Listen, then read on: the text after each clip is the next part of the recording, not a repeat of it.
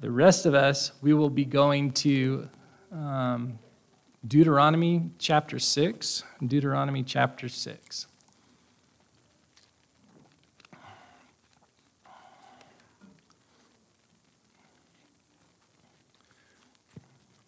So normally we kind of just been trekking through the Old Testament, right? We've been moving through, and we found ourselves in the 5th book, Deuteronomy, of what's called your Torah, or your the books of Moses, the Pentateuch, and the 5 books, the 5 words. And when you get into Deuteronomy, the setting of Deuteronomy is, again, it's sitting right before they go into the promised land, right? After the 40 years of judgment, so they come out of Egypt, right? They go into that Mount Sinai moment. All the fire and all those things kind of happen. The words are said, the 10 Commandments, right, are given by the voice of God. The people say, Moses, you go get it. You go hear God, because it's too hard to hear him for us. We're going to die. Moses goes up, comes back with the tablets of stone, right, the 10 Commandments. They're already breaking commandments. So he breaks the tablets when he comes down. That's how far they got, right? On man's side, that's kind of our great work right there in a picture. But the Lord is gracious, right? Does what? Another 10 Commandments on stone. The people go through the wilderness, the tabernacle, all those things are set up, and they end up at the promised land only to reject going in, and then they're dejected from God, given judgment for that generation. This new generation's raised up, right? The 600,000-man army is ready to go, about the same amount of guys that were there the first time, right? And now this word is for them.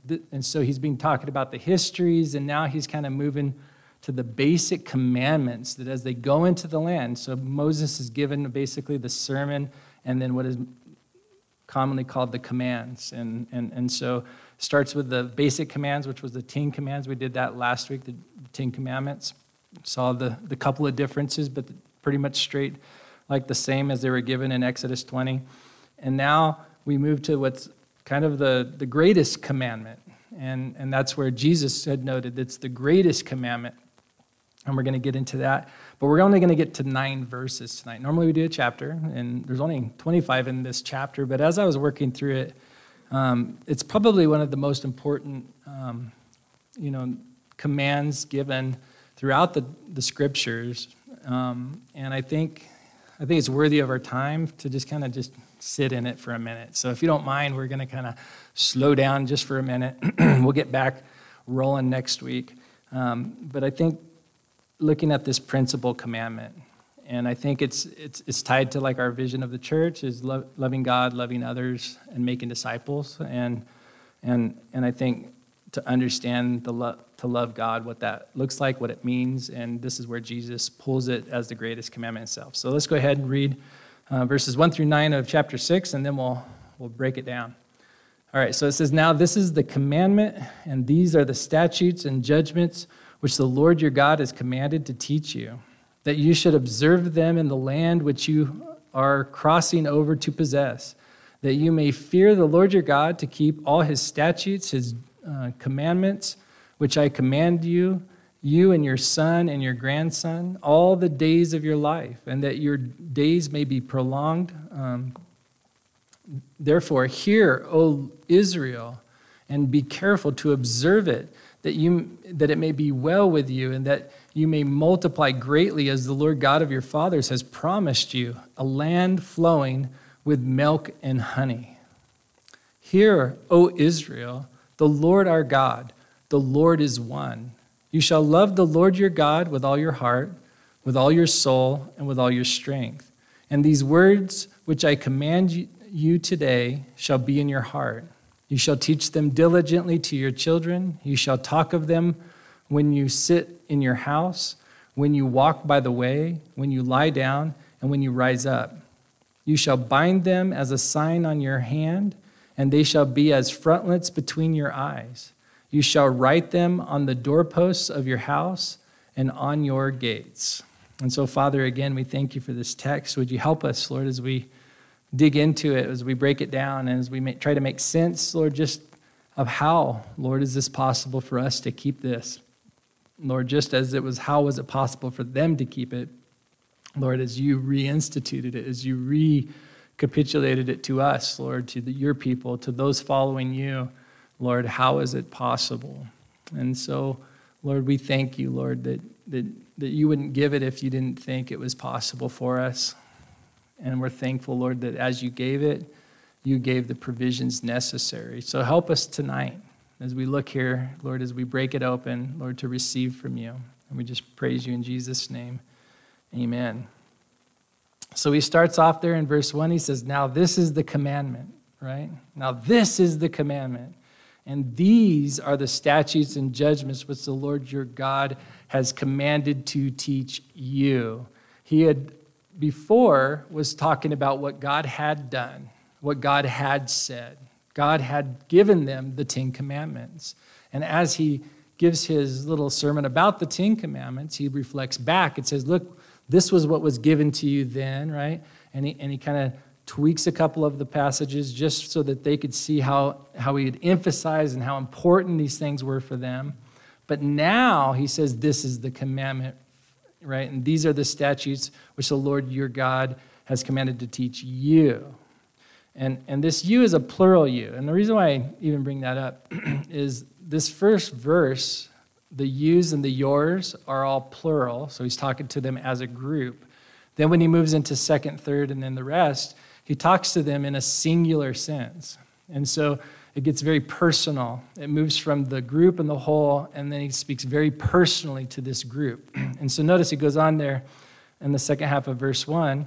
He says, that you may observe them in the land which you are crossing over to possess, right? So these are for you to observe in the land, right? Because the other commands were for general, right? These are given for all time and all places, but specifically these are for you guys when you go into that land, that you may fear the Lord your God to keep all his statutes and his commandments, which I command you, you and your son and your grandson, all the days of your life. And then he gives the reason that your days may be prolonged. Right? These are for them to continue to keep in, to obey, right? And we talked a little bit about how commandments work in the sense of restrictions, right? They cause a certain amount of restrictions, right? So that true freedom could be actually had, because doing whatever you want isn't true freedom. Doing whatever you want creates chaos in a society, but true freedom comes with the right restrictions, right? With the right things that you do and don't do. And so this true freedom is now giving to them through the commands. And the commands are there that they would be able to teach and pass them on to their kids, right? And to their grandchildren, so that they would stay long in the land. That's the big goal, right? That they would continue long in the land, right? That they wouldn't get booted out quick, you know? Why? Well, it's very clear is that they couldn't even keep the command till Moses went up and got the 10 Commandments on stone and came down. So he knew they were stiff-necked people, and so these commands were there to help them. And a lot of times people see commandments as controllers rather than seeing commandments as a way of really setting you free from the things that hinder you. So anyways, God comes, lays it out to them. The idea and the picture there of the fear of God, right, points to the reality as recognizing to have someone who should be the highest authority, right? I think when you get into like addiction groups and stuff, they talk about having a higher power, right? You need something greater than yourself, something bigger than yourself, something that's, but this speaks of something the greatest. What is the greatest, right? What is that which you should fear the most? And God is to be feared, but also respected, but also enjoyed in relationship. Because if you have relationship with him, then you can get close to him. And that's what this law, and we're going to get into the Shema, right? I'll talk about the Shema. That's a fun thing to say. It's a Hebrew word. And but we'll see how that works, how God could be feared, but also in relationship with us. Now, this was he goes and tells them, therefore, hear, O Israel, right? To be careful to observe it, that it may be well with you, and that you may multiply greatly as the Lord your fathers has promised you. And so through their careful observation of the commands and the statutes and all these things that were given to them, right, would cause for them to fulfill the promise and growing and multiplying and having many, they would be prospered in that way. And then ultimately that he would give that promised land to them, right? A land what? Flowing with milk and honey, right? I like that picture of a land flowing with milk and honey. And a lot of times think, well, that would be a lot of bees, right? But you always have to think about it, is that it may not be necessarily talking about honeybee honey, because a lot of times they would refer to honey as being from dates, right? And if you go to the Holy Land, it's a place for dates. And so date honey was huge in the land and such. There's different views that people take on it, but this was a well-known way of saying, a blessing and all those things. And it was a continual thing that was communicated over and over and over again, not only in Israel, but that phrase was outside of Israel. Other people used it as that's amazing property you have there. It's like a land flowing with milk and rivers of honey. So for them, they knew exactly what kind of land that was. And remember when the first group arrived, they went in, they sent spies in. They couldn't say that it wasn't like that. They said it was exactly as the Lord said, a land flowing with milk and honey. And they brought back a cluster of grapes, and they were huge, right, grapes, and took men holding them on poles to carry them back because they were so big. And so we have here now moving into verse 4. And the first two verses are what are known as traditionally the Shema, but 6, 4 through 9 is also known as the holistic Shema. And Shema literally just means hear, right? So the first word, hear, right?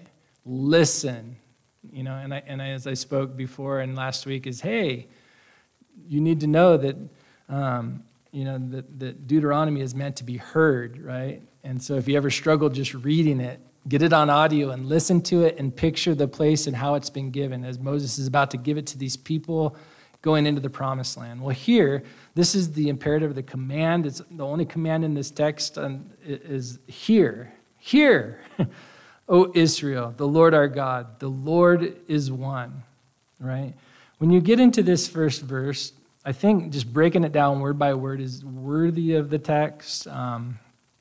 And so if some of it's redundant, I'm sorry if you've heard it before, but not everybody's heard the word on this. But he starts off, and obviously here is to listen, to pay attention, prepare yourself to heed this, to take it in, And that's, he wants them to really lean in. And then he directly goes to them and he says, hear, O Israel. So he speaks to them, right? And he calls them by name. And he directs it to them as Israel. Now, who is Israel exactly? Israel, we know, is the nation, right? The nation of Israel, the 600 men there that are the warriors and their families. But they're also a people that come from a man whose name was Jacob that became Israel. And understanding this background of his name and who he is and what that means for them, I think, is important. We know in Genesis 32 that Jacob, who was at one time, he's basically known as the heel catcher, a supplanter, that's what his name means. He was a cheater, right? And he was stealing his brother's blessing and used a bad situation to buy the birthright of his brother for a cup of stew, Jacob was that dude. and he ripped off Esau in a couple ways. And so being that heel catcher and that thing, he ends up in this relationship with God. And through his story, he has to run away right afterwards because his big hairy brother is going to beat him up. And he's out of there. He thinks he's going to get killed for it. His mom sends him back to her brother, his uncle, to go marry and find wives from their family. And And then he's on his way back years later, and he's got this huge, cattle. God had really blessed this young man with all this stuff. Now he's older. He's got all these kids, right? And as he's coming back into the land, he ends up seeing God face to face and wrestles with him, as a man wrestles with a man, right? And a lot of people look at that and they always are confused, because a lot of people say, well, he wrestled with him and then God poked him in the hip, beat him, and brought him into submission. But that's not how the story goes. That's how I always thought it was until I'd studied and read it and understood it better. And it literally means that he wrestled with God, and in that moment, right? And it's a theophany, and God shows himself in a human form. And he wrestles with him in such a way that ends up where he says, I will not let you go until you bless me. And so the Lord says, he does touch him in the hip, but he says, Jacob, now you're Israel now. You have prevailed with God. That's what it means. To prevail, to overcome. So he became an overcomer. So no longer was he cheating. He took it face on, and he wrestled with God and prevailed. And so he became a prevailer or an overcomer, And so when he says, "Hear, O Israel," he's saying to them that they are overcomers, that they are Israel, right? And as he speaks to them and ties them back to their, patronage, their fathers, he's ultimately going to deal with this one who struggled with God and prevailed. And now they're ready to go in, that they are overcomers that are about to go into the land. So he says, "Hear, O Israel." So he says to them who they are. Now he's going to say, "The Lord our God," right? And we understand that as the Lord is what we would transliterate YHWH. That's the Hebrew letters that correlate over, to the English letters is YHWH. But you're never going to see that in like the New King James, the King James, most of the regular translations. Every once in a while you'll see some translations, like the ASV has Jehovah. You will see that name sometimes. I think the old Holman Christian Standard was using Yahweh. But I think it's worthy, again, time, right, to just explain why it says the Lord and why it's okay for your Bible to say the Lord and not have YHWH there. And the reason why that might be helpful to you is just to understand how it happened, how it went down. I won't spend a lot of time on it, but I think so for whatever reason, in ancient Hebrews, they, coming off the Ten Commandments, you said, "You shall not use the Lord your God, his name in vain," right? Do you know the best way to not use his name in vain? Not to use his name at all.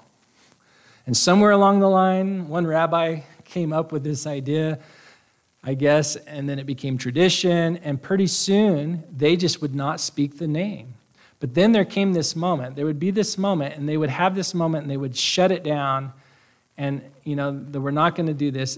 But then they decided, how do we recite the scriptures that have the name in there?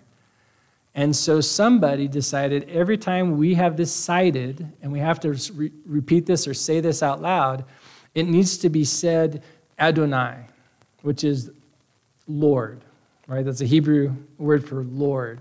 So every time they would say the name, they changed it to Lord, right? And then, so you fast forward some history. We don't know when it happened, when it fell out, but what happened is over time we lost the pronunciation. We don't know how to pronounce it. All we have is, these four consonants. We don't have the vowels to understand how it should have been said and such. So with that, you end up losing the way to the pronunciation. Now you have the problem is if you tried to pronounce it, do you want to get his name wrong? Uh-oh, that's a problem, right? because boy, out of reverence, you don't want to say the wrong name. And so there's this confusion that kind of happens. So when they were putting together they call this the Septuagint, which speaks of the 70 translators that changed the Hebrew Bible into the Greek Bible in about the 2nd century BC, when they translated the divine name, they translated it Kyrios, which is Lord in Greek. And so that translation had Kyrios, which is Lord. And so for the people, the Greek-speaking Jews that read it and stuff, it was just in their Bible that way. And then when the New Testament came in, right, in those times and was written, they used Kyrios as well. Now that creates problems a little bit because Kyrios can mean Lord or it can mean like YHWH, right? And so you have to be, you have to do your studies on that a little bit. But it makes sense when you get to that place when using the divine name, And so we say, well, we should go back and try to fix that because that would be right. That's just how we think. I used to think that all the time. So why don't they fix that? If it's in the Hebrew this way, it ought to be this way, right? Jerome, who is in the 4th century, about 400 years after Christ, he comes and he translates the Old and New Testament. He translates it from the Hebrew and Greek into Latin, which was the day and age of the Christian Roman Empire was getting formulated, getting rolling, right? So all these Christians had become the Roman state, the world powers, state religion. Jerome's commissioned. It was 2 ladies that did most of the translating. St. Paula, I can't remember the other gal's name. So I love the story, though. And if you ever get a chance to ever get back to Bethlehem, right now is not the time, probably, right? Because it's in the Palestinian Authority and stuff. But when I went in 2012, that was one of my favorite places to go. There's this little office, but it's a cave, down below the church of where Christ was, born. They built churches all over the place in there. It looks like the Pope throw up everywhere, and it's all kind of crazy. But when you get in there, you go down, and there's this little cave, and they have this real beautiful fresco, this great painting with Paula and the other gal there who did all this heavy work of translating from the Hebrew and the Greeks over to Latin. It's pretty cool. But with this Jerome, guess what he used? He translated all the divine names from the Hebrew, Dominos, which is Lord. So he could have corrected it. They could have corrected it in that moment, and we would have probably all had a certain thing and such, but they didn't. And so I think what was held there, now modern Hebrews and Jews, they have complications, so they'll write Hashem, which is the name, right? And they'll write God with like a dash between G-D, because they're still in that weird religious sense of like, we can't say the name and such. But I think if you just kind of understand the background of how it is with the Lord, and it's actually going to get here in a moment, is the reality is the Lord is one in the sense that he's not separate. And so when you get into the name of God, I don't think I would put too much weight on Jehovah, which is using the vowels of Adonai in the consonants of YHWH. I wouldn't, a lot of people say Yahweh. That's a modern day scholarship saying that's the best we could come up with. Is it? I don't know, so I just, when I write it or do anything, it's just YHWH. The Tetragrammaton, anyways, you can spend hours and read books on it. I think it comes together, though, when you get into the fact of Jesus Christ, right? The Jesus, which is translated, and transliterated over for us, which was from the Hebrew Yeshua, right? And Yeshua is the name that what? Every knee shall bow, every tongue confess, right? Above, under, right? His name is the name that's going to be, and he is Kyrios. In fact, you cannot be a Christian and you don't have the Holy Spirit if you can't say Jesus is Kyrios, which is what? The divine name. So you run into these moments, and then you kind of say, okay, I get it now. God has this plan, and he's bringing together this reality of our Lord. There's a word called ineffable. And ineffable, right, it's a word that says incapable of being expressed in words. So some of our traditional hymns, they used to say, that God is he is ineffably sublime, There's not words to describe our God. As well as we can't really describe his essence, right? And then the name of God is one who is infinite, right? So how do you describe someone who is infinite with finite words? And you run into these issues a lot when you try to break down. When you go back to the original and you try to really pin out the name when it's presented to Moses in Exodus 3. Because what happens is the divine name is something that's, it just points us to something greater than we can understand. And it points to this idea that he's immanent, right? And that means he's close to us. And we get that from when he was with Moses. In Exodus 3, verses 11 and 12, Moses says to God, well, who am I supposed to tell you, Pharaoh, who sent me, right? And he tells him, just tell him, that I am sent you, right? Or I am with you that sent you, right? And that's this idea, Aya, and this idea that he's with us, right? You have to keep in mind that, that God is with us. He's present with us, and Moses needed to know that he's with him. Just tell him I'm with you. Right? So when you show up to Pharaoh and he says, who's your God again? Say, he's with me. Just tell him that. And that I am is with you, is the idea. It goes on and he says, well, what if I tell the Israelites? Who do I say that, who do I tell them? And he says, well, tell them the God of your fathers has sent me to you. Well, what's the God of our father's name? What do I tell them? And he says, I am who I am. Right? And this idea is that he's with us and he is who he is.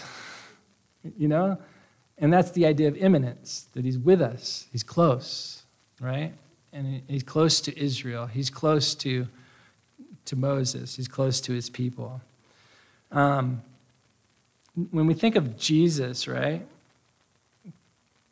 who is, after all, Kyrios, Lord, he's the Lord incarnate. He's the Lord put on flesh. He is the Yahweh or the Jehovah or the YHWH of the Old Testament, the Adonai who is put on flesh. He has come, right? And he, is the perfect reality of his name, right? That's why he is called Emmanuel, which means God is with us. And so his presence is with us. And so it just kind of John's gospel works to a point to point to this reality of these two facets where Thomas, right? I won't believe until I put my fingers in the nail prints in his hands and my hand in his side. I just won't believe until that time. And then what is Thomas? Thomas, here, put your hands here and put your hand in my side, And Thomas falls on his knees in John 20:28, and Thomas answered and said to him, my Lord and my God. Kyrios and Theos, right? He brings these two together and points to Jesus and says that's who he is. So the Lord, right? So we got one more word, right? Hear, O Israel, the Lord, our God, all right? So we're going into our God, right? Our God points to this reality that, Elohim is an Old Testament word that it can mean a singular but also a plural group of gods. So God or gods, translated in your Bible, one or the other, depending on the context. It's kind of the placeholder for this term. Whereas, but the idea of God, right, or Elohim points to heavenly, whereas Adam, which means earth, right, points to earthly. So people are not what? Gods, because we are earthly, right? And he is heavenly, right? Gods are heavenly. And so that's the basics of the Hebrew. And in those names, it pushes force towards the transcendence over the qualities of human, that he's immortality and full of power in that way.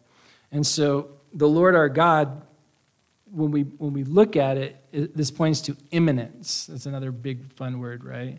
And immanence, so, being close to us, right? We love this. And then there's another word that goes transcendence. That means he is out of our grasp. He is beyond us, greater than in all ways. And we're referring to the fact that God goes beyond anything we can think or imagine. And so when we are saying the Lord who is imminently with us, he's the I am that's with you, Israel, our God who is transcendent. He's out there. He is beyond what you can imagine, right? And so everybody has some form of God, right? Whether they make themselves out to be God or something to be God, or it's their ultimate. It's whatever their ultimate is that's beyond, in a sense. And I think, when we think of this picture, so we have, and let me just give you this quote. He says, so we have Adonai, the Lord, the God who is close, and we have Elohim, transcendence, the God who is far away. And I think what this brings us, and all of this to say, is that when we hear this, it says the God who is far away has become close to us. To those who are what? A Jacob who have now become overcomers in God. And you need to hear this first. And that shows that this relationship and covenant is from a God who's come and close to you, which is love. He's moving towards us in love. And so when God says, listen very carefully, there's something I want you to understand, right? First thing, your name's Israel, right? But then he's like, but my name, right? I'm the Lord your God. And so when he says he's the transcendent one, right? It's because he's close now. And he wants him to see and recognize that. Now, when I was studying this, I kept thinking about, just how amazing it is that when Jesus points to the reality of the greatest commandment, he starts with the Shema. He doesn't just say, love your Lord your God with all your heart, mind, soul, and strength. He says, hear, O Israel, the Lord, right, our God, the Lord, he is one. You shall love the Lord your God. He gives the whole package. And I think you can never love God, which is the command we're leading to, until you see that he loves you. That he's the one that loves the Jacobs and makes them overcomers. He's the one that loves us so much, right, that he wants to be in a covenant relationship with us. And that just pictures the coming of Jesus Christ in such a beautiful way, that the Word became flesh and dwelt among us, and we beheld his glory, right? Like that, it's quite unique. Now, the Lord is one. That's the last part of this little verse. You're like, boy, that was half a verse through. Yay. The Lord is one, right? Right? So again, the divine name is one. So it's that which distinguishes him, he points to this reality of this one. Echad is the word there. Echad could be used it's driven by its context. In this case, it's difficult. But in the context of the word, it could mean like when they brought what? An echad of grapes, right? A cluster of grapes. There was one cluster of grapes, one echad. So it could has the form of plurality within a unit. That's one of the ways. It could be distinguishing one in the sense of just one, only one. It could also mean, the one and only. Right? That he alone is God. That might be a translation that as it's used in different places.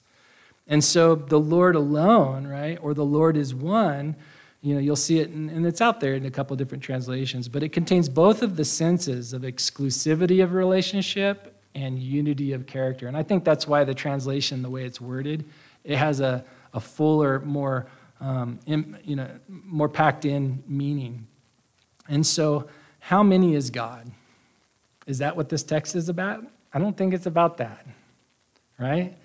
Because I think it's about him alone being God. And we get that in the New Testament, actually. If you turn over with me real quickly to Matthew, or Mark chapter 12. And I love that the Bible interprets the Bible, so that kind of helps us, right?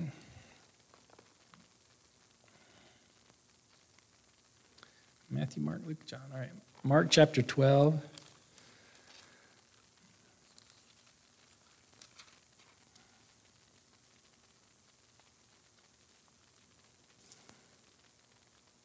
In verse 28, it says, Then one of the scribes came, and having heard them reasoning together, perceiving that he had answered them well, asked him, which is the first commandment of all? And Jesus answered him and said, the first of all the commandments is, Hear, O Israel, the Lord our God, the Lord is one.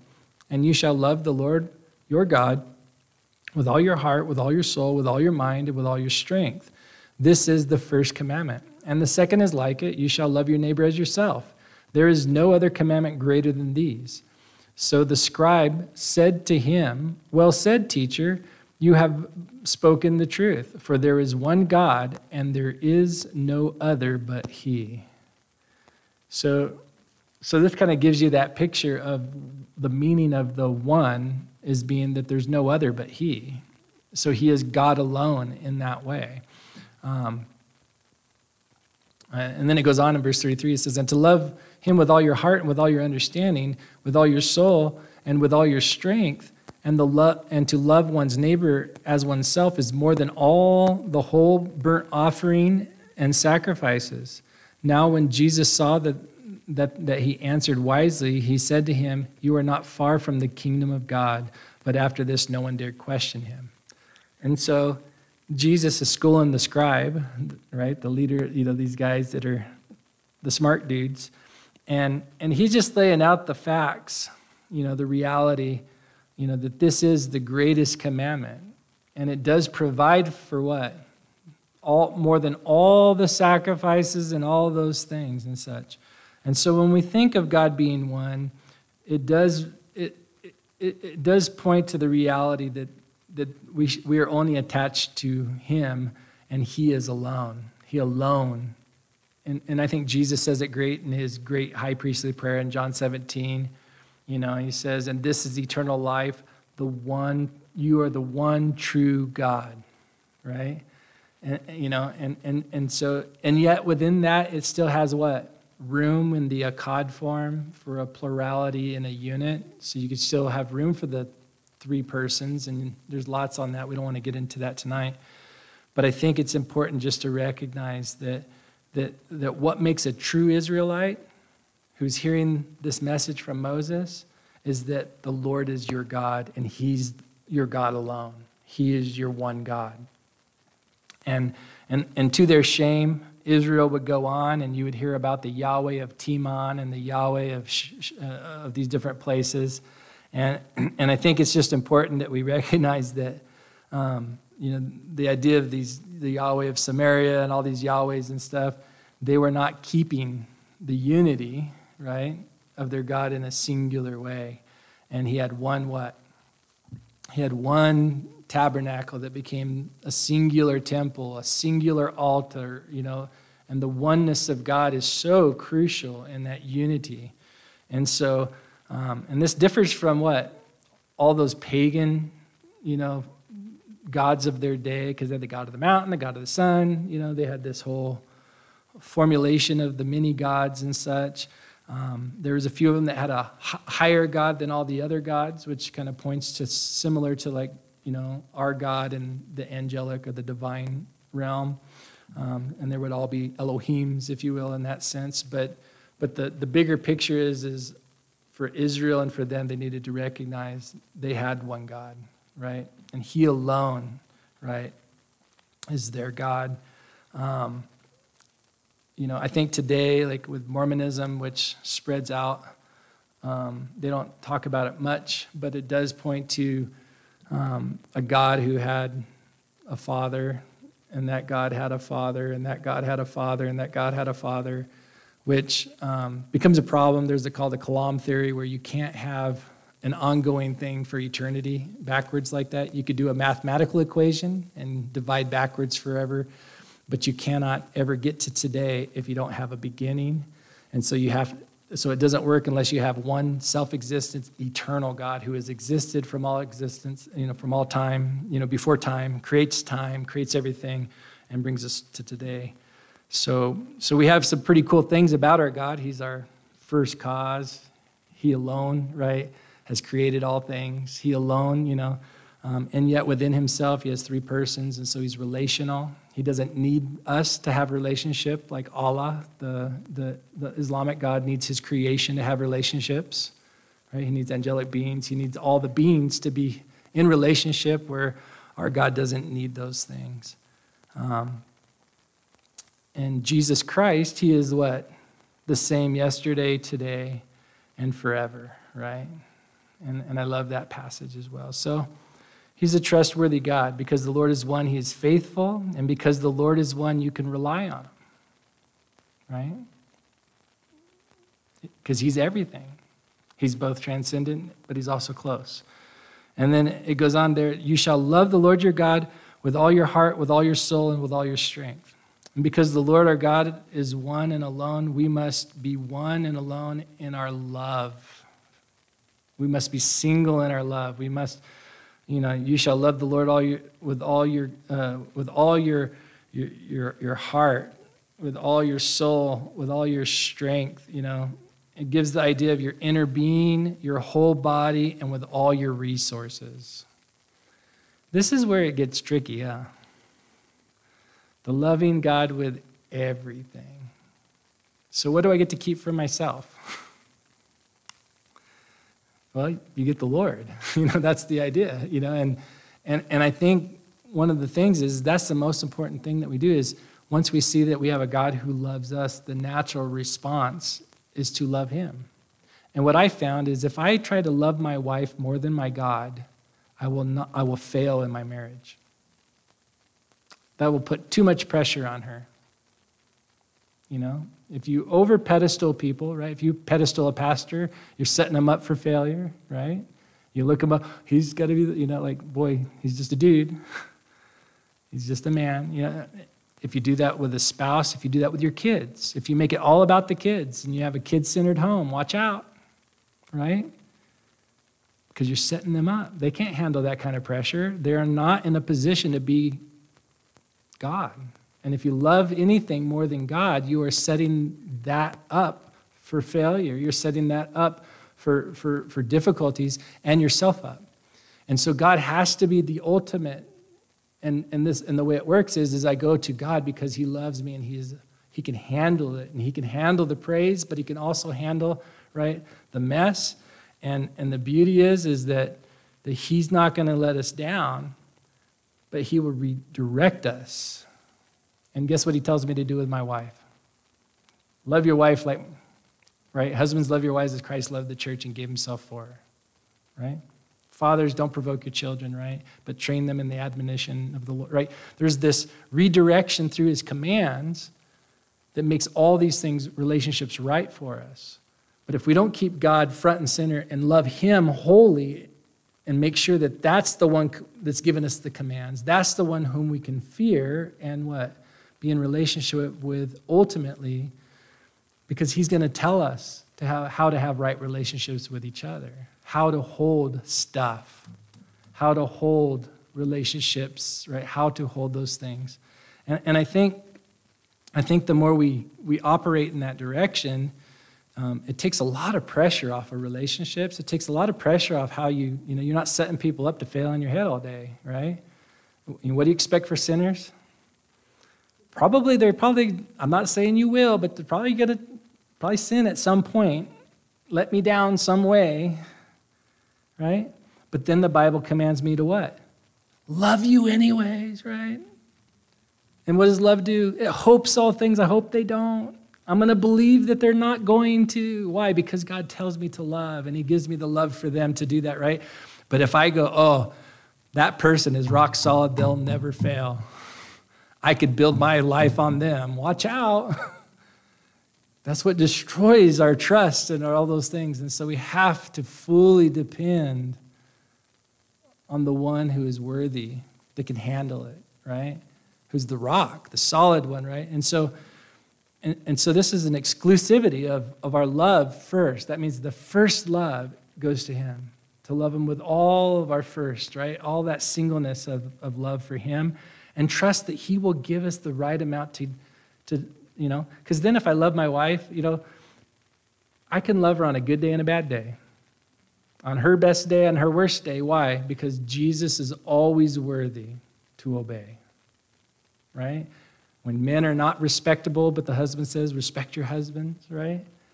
Right? Because Jesus is always worthy of your respect, whether the dude is or not.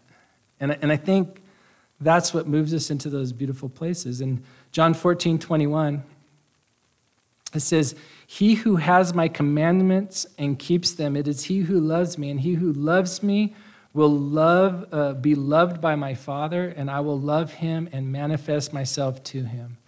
So when we think of love, don't just think of like ooh, I just love God. He's so cute, or whatever kind of emotional, or you can have an emotional love, but it needs to be followed up with a action of relationship. It needs to be more volitionally driven, like I'm choosing to do your will, oh God. I'm choosing, and so it's through relational obedience. It's obeying because of the relationship and covenant that is made. Because of what he's done for me, therefore I what? I serve him. Because of who he is, I worship him, And so Jesus says, oh, you could say you love me all day long, but only those who have my commandments and keeps them. It is they who love me. So he qualifies and says, so when we talk about loving God, it's through what? Right? Obedience. Do you see how it's kind of a system? God says, love me, and how do I love you? Well, I love everybody. Right? And that's why Jesus says what? The second commandment's like it, isn't it? To love your neighbor as yourself. You can't get away from those two commands because they're cyclical in a sense. They tie together. You can't say you love God and hate your brother. You can't do it. It's just impossible because God commands you to what? To love your brother. And if you don't love your brother, you're not loving God. It's kind of frustrating. And yet at the same time, it's very comforting. Because once you embrace it and you see it, then you start to go, okay, God knows what he's doing. He knows that person. And he wants me to love them. Okay, you're worthy. So, to love him with all these things, right? Now, they're broken up into different ways, but it just has to do with the inward, right, of the person, the entire inner person, both the mind, right, the soul of you, the heart could be multiple kind of pictures from the Old Testament views. In the New Testament, it's separated out. You have the heart, mind, soul, and strength that Jesus gives. I think describes it in a greater way. And then we have this reality of, the fact that if we really make him first and single in our lives, it'll be well with us.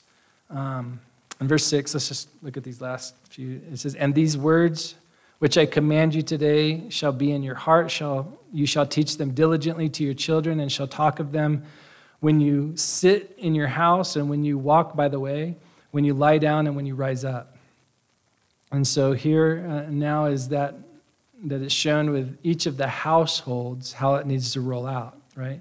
So it's a personal matter. Remember, these are all singular. This is all for you. He says that you got you, and you, and you, and you, and you, and you, but you. So he says, that these commands shall be where? in your heart, right? But then they don't stay there, do they? What did Jesus teach us about the heart? Out of the abundance of the heart, what? The mouth speaks, right? And so if you're really overflowing in your heart, it's going to be in your words, right? And I love the picture of like what worship is, right? What you worship, it's going to be whatever you're thinking about the most, whatever you're speaking about the most, and whatever you're doing the most. If it's connected to your actions and your thoughts and your speech, that's what you worship, right? If football is my God, what am I going to think about? Football, What am I going to talk about? Football, What do I want to do all the time? Watch football now, when you're older. But when I was in high school, my mom said it, and I had a shirt that said, "Football is life, and the rest is just details." And my mom says, "You're an idol worshiper." And I said, "No, I'm not, She was right, and I was wrong. And so from there, it moves from the personal to where? The family, right? Teach your children, right? You shall teach them diligently to your children. So don't not half-butt it kind of thing, not half, you don't, it's not like, kind of do it, I need to do it in such a way with diligence. I need to be after it, And if you're a parent, you know that there's two kind of ways we could do it at times. Sometimes we can get sidetracked, right? So when the kids down the hall, they're no longer what? Ministry, they're possessions. Because now you can tell when you're in ministry and it's a possession, right? Is if it's a possession, they're wasting my time now. They're getting in my way, rather than, I guess I got to go minister to my kids. If they belong to him, their ministry. If they belong to me, there's that tendency. And it's hard, but I think when we're doing it, because you can get tired, but diligence with the Lord, right? It's hard enough just doing the regular, keeping the peace in the home sometimes, but diligently teach them. So they're told to take it diligently to their children. And how do they do that? Well, you shall talk of them when you sit in your house and when you walk by the way, when you lie down and when you rise up. And so these are the sitting down and the rising up, right? The sitting down and the walking by the way, the lying down and the rising up. It's a funny word, merism. It's two examples of a figure of speech, right, of merism. Moses used them to sit and walk and to lie down and rise, right? In Genesis 1, right, in the beginning, God created what? The heavens and the earth, right? And the idea is what? And everything in between. That's a merism, right? So to sit and to walk means what? Like when you're sitting and walking and all the time between that, right? When you rise up and you lie down and all the time between that. That's what he's kind of getting at. And so to love God is to teach those to your family, right? In your own heart, to your family as you go, in your home, but also on the way, right?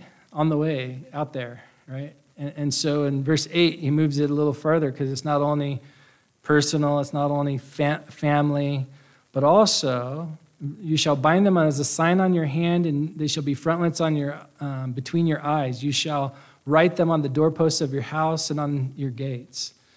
So this means that our faith, and their faith specifically, was not to just be an inside faith. It was to be public. And so it's a public thing, right?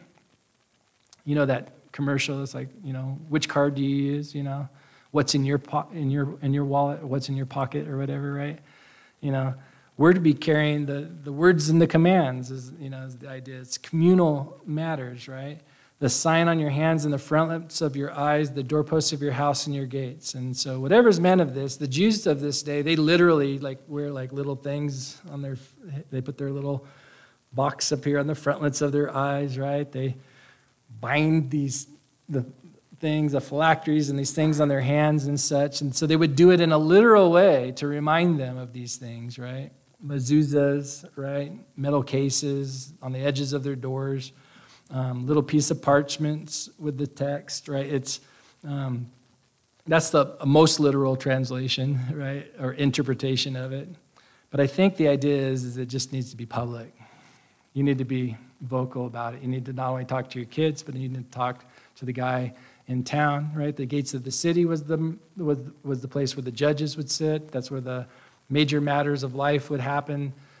You'd have to go to the judge to have any kind of transfer of deeds and those kind of things. Very public, right? The gates of one's property, same kind of thing. All those, type of matters would take place there. And so God's covenant of people should carry his commands publicly. And I think for us, I think we just go back to Jesus, right? Right? He's our what? Kyrios and Theos. He's our Lord and God. He's our one, right? And as he tells us in Matthew 5:13, he says, you, right? And that's all of us. You are the salt of the earth. But if the salt loses its flavor, how shall it be seasoned? It is then good for nothing but to be thrown out and trampled underfoot by men. You are the light of the world, the city that is set on a hill that cannot be hidden. Nor do they light a lamp and put it under a basket, but on a lampstand, and it gives light to all who are in the house. Let your light so shine before men that they may see your good works and glorify your Father in heaven. And I think as Christians, we need to be Christians, right? And yeah, it's the season, right, where people are making voting things and stuff like that. And I think you have to stand for who you are in Christ. You need to vote for who you are in Christ, right? And I think it's going to be put to the test. I think some people are going to be challenged. I know candidates are being challenged right now because of certain things that are, culturally pushed around. And I think what you have to do is you have to go out to the world around us and speak the truth of God. But it starts where? In your heart. Do you love God with all your heart, mind, soul, and strength? Have you received the love that he has for you? Because that's where it starts, because you got to get it from him first. And then as it comes into your heart and you love him and you got right relationships with your people, then you teach, right? And you share, starting at home first and then move to the public space, right? It'd be really bad if you told everybody on a social media platform about your faith, but you didn't tell your own kids exactly how you felt about your love for God.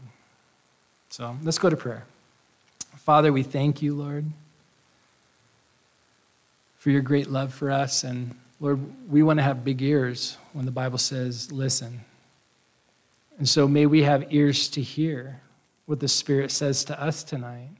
May we see you as our ultimate, Lord. May we see you as the great one that gives us the commands to know how to operate our lives.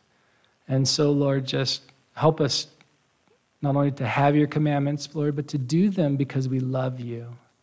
And we trust you, knowing that your commands are going to be the right restrictions and bring the right kind of freedom. Freedom from sin and self and destruction. Freedom from harm from others. And so would you help us, Lord, to love more, Lord? And so we need to receive that from you, because all these things can be done in your Spirit, Lord, but we need to be filled with you regularly, constantly, Lord. So as we go out, Lord, we could fill in, Lord, it's not so much the commands that we're focused on, Lord, but may it be Jesus that we teach our children. May it be Jesus, Lord, that we sit up and rise up to, Lord, and sit and go out and all the in-betweens, Lord. May it be Jesus, Jesus, Jesus. We love you. We praise you. In Jesus' name, amen. God bless you guys.